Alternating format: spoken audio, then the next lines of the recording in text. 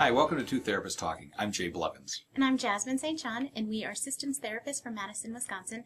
Today we're going to be talking about consistency with your words and actions in regards to relationships.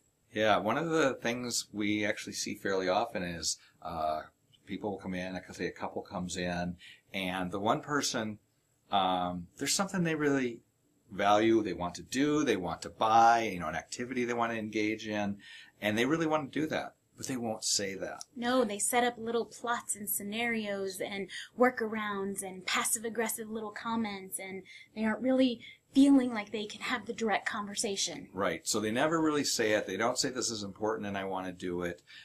We need to talk about it. They just kind of either avoid it or they actually even deny, oh, no, that's not important. It doesn't matter. But then they go and do it anyway.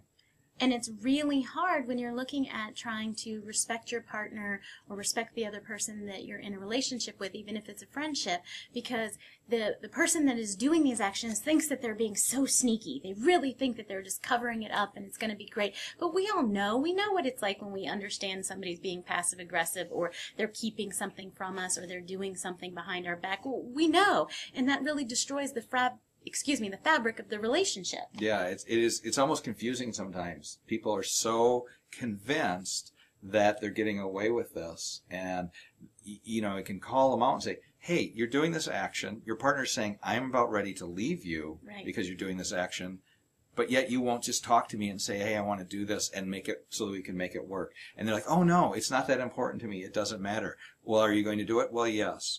Are you doing it? Yes. Will you do it if it means they leave? Well, I might. So why don't you just say that? Because it's not true. Mm-hmm. And you sit there and say, how can you continue to do this action in spite of everything and then claim it's not important? Right.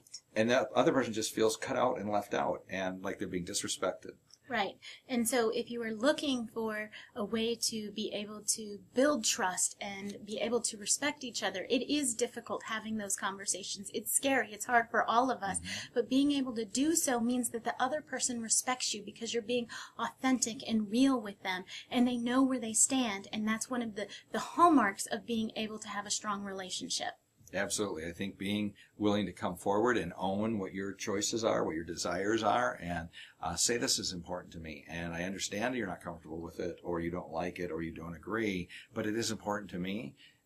It is just really important in a relationship to be able to do that for a whole variety of reasons. Absolutely. So thank you so much. And if you have questions or comments, feel free to email us at twotherapisttalking@gmail.com. Thanks a lot for listening. Thanks. Bye-bye.